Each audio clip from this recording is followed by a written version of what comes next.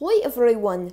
So there is a new beta bootloader for the Raspberry Pi, and basically it has kind of like this internet recovery thing where you can install an operating system without another computer and without having an operating system pre-installed. So this is currently a feature that's in testing, but I wanted to show you that today. So if you want to try this out, all you will need is a micro SD card of really any size that will generally work with a Pi, and your Pi, and just the normal things. So let's get right to it.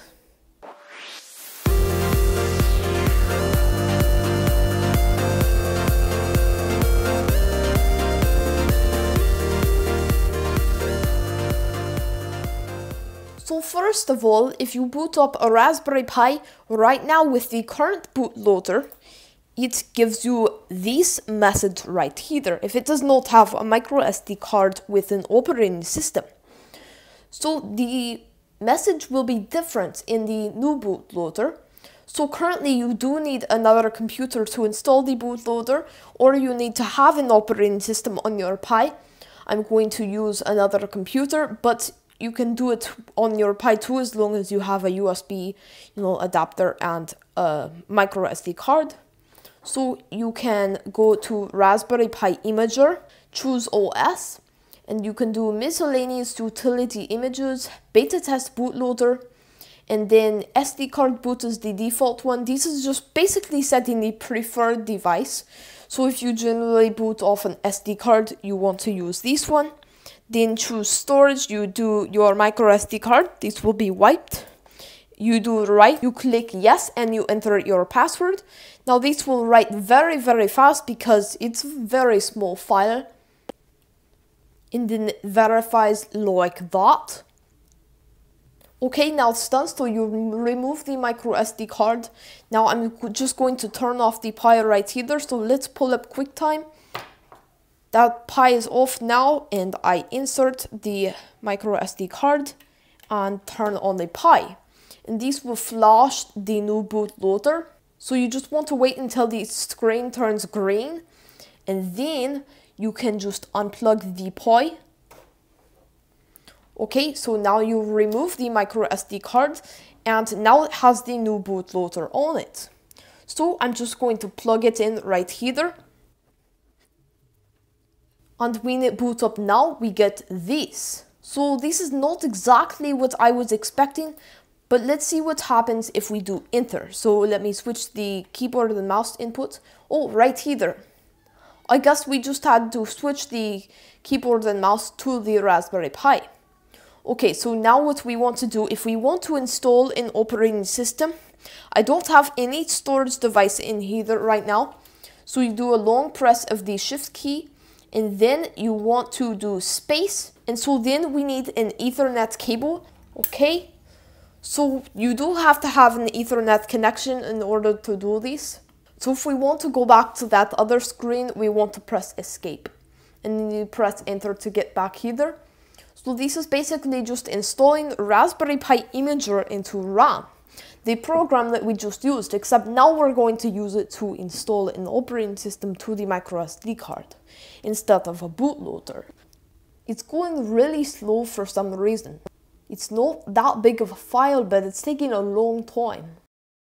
Okay, so it's almost done right here. Once it's done, it will load into Raspberry Pi Imager. It's not exactly a reboot because it doesn't clear RAM. Here we go. So now what you want to do is insert the micro SD card. I have these plugged into the computer, so I think it's having a power shortage. I'm just going to unplug my webcam. Okay, so now we can do choose OS, and we have all the usual options right here. So we can do just the regular Raspberry Pi OS or any of the others. So we just have, I guess this is the other Raspberry Pi OS versions, the legacy, and this is the new version, or I guess this one is the main one. If you have not checked these out, I definitely recommend it, it's a lot faster. Now if we go back, we can do other general purpose OS. We have Ubuntu, Manjaro, just everything that's normally in Raspberry Pi Imager. full page OS. I've never checked that out. We have the media players. So we can do Raspberry Pi OS, but I think I'm going to do something else. Manjaro ARM XFCE. I don't think I've done that one before. Let me just try that. Choose storage. So I have the micro SD card inserted, so I'm just going to choose that. And you do need to leave the Ethernet cable in for this. You click write and you click yes. Alright, it's writing now. We will be back later. So when it is done, it just boots into the operating system. Unfortunately, this is not working properly, and I think it's because I shut it down, I disconnected the Pi, and I connected it to a different power supply because this one was insufficient. But anyway, this has a problem, but that's not due to the new method. Okay, whatever, I'll figure that out later, but this does work well. The new setup. So this is an operating system. Maybe I should check these out sometime. Anyway, let's take a look more at the bootloader stuff. Alright, so I'm just going to pull up the blog because Raspberry Pi wrote a blog about this. So it just talks about how this works and everything, installing the new beta bootloader, and you can do that. Now, by the way, if you want to go back to the regular one, you just do the regular bootloader instead of beta test bootloader. So it basically just goes through this, and there's not much else right here that I didn't talk about. So basically all Pis should be shipped with this very soon. So I'm not sure, when this is going to get into the stable release. But, if you buy a Pi soon, it should come with this feature. So this is very similar to the internet recovery on macOS, where you can basically reinstall the operating system without having an operating system to, flash an installer with. So that is about it for this video. And if you liked it, make sure you leave a like. If you're new to the channel, consider subscribing. Until next time, it's Fortnite QE from Super User Projectile.